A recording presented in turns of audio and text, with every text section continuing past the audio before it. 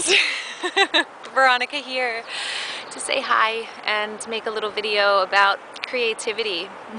I'm just having this major epiphany right now, and I'm having this very, very clear message that I want to share with you because it's just speaking very loudly to me personally, and it might resonate for some of you.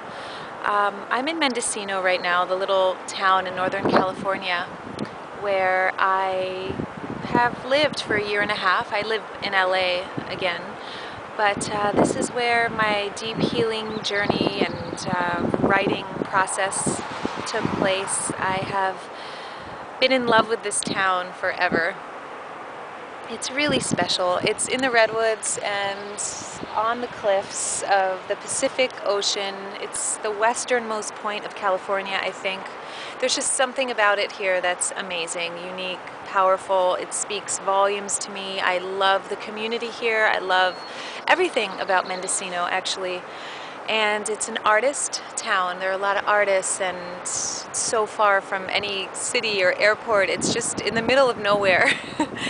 And it feels like home. And I'm up here and I'm realizing, oh my God, I threw away my art. I threw away my journey as an actress. I don't think a lot of you know this, but I've been in the theater. I love the theater, and I've loved the theater since I was a little girl.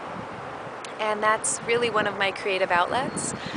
And about 1.5 years ago, I did my last play, and that was up here in Mendocino in the little community theater here. And I've been coming up here for years doing theater.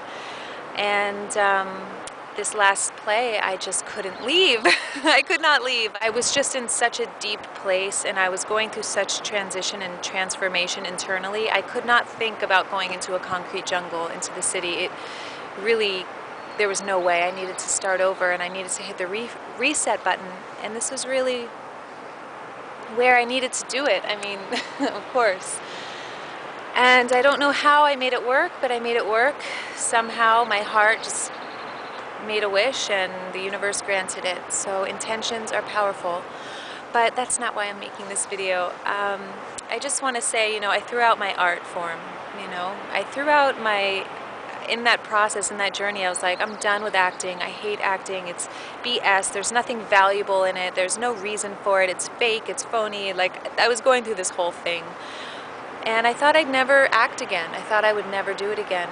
And since I've been emerging, and since I moved back to LA, and this whole rebirth really has taken place in my life, I suddenly was invited to come up here and perform in an internet pilot as well as a stage reading. So these two creative projects in my favorite place on earth, and all around the same time that I'm holding a workshop up here for my healing arts. So I'm like combining my healing arts and my creative arts, and I feel so fulfilled, you guys. I feel so fulfilled. It's so important to find whatever it is that you love, that you absolutely love to do creatively, and just do it. I'm up here making art, not because of recognition or not because I want to make a lot of money doing it.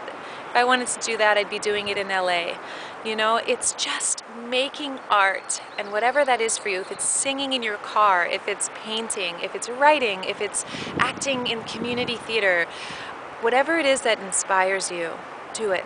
Do it, do it, do it. I know I say this a lot, but I'm experiencing it firsthand right now. It is, I'm experiencing a part of myself that was asleep for 1.5 years, and I love this part of me, and I just want to remind everyone to just relish in life. There's so much beauty. So I ask you this one little question to ponder.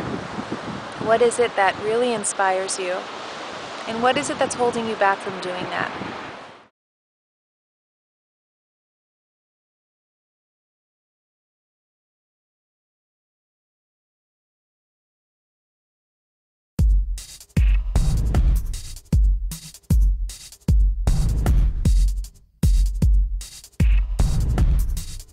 We have the power to create anything that we want.